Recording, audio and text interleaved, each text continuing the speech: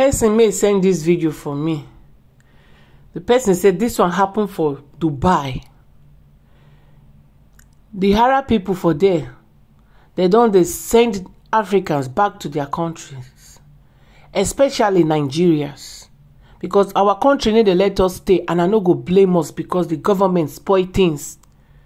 This na breaking news. See wetin dey happen. They no want see Africans for their country, especially Nigerians, unless the big politicians, so the ones may they really carry money to come boost their economy, to come spend. But all these poor ones may they find daily bread, want to dey there to see food, to survive. They send them back to their country. I know say many people go say na racist be this. We already know say them be like that. Why we must go there? Dubai of all countries. Kuku stay for your fatherland.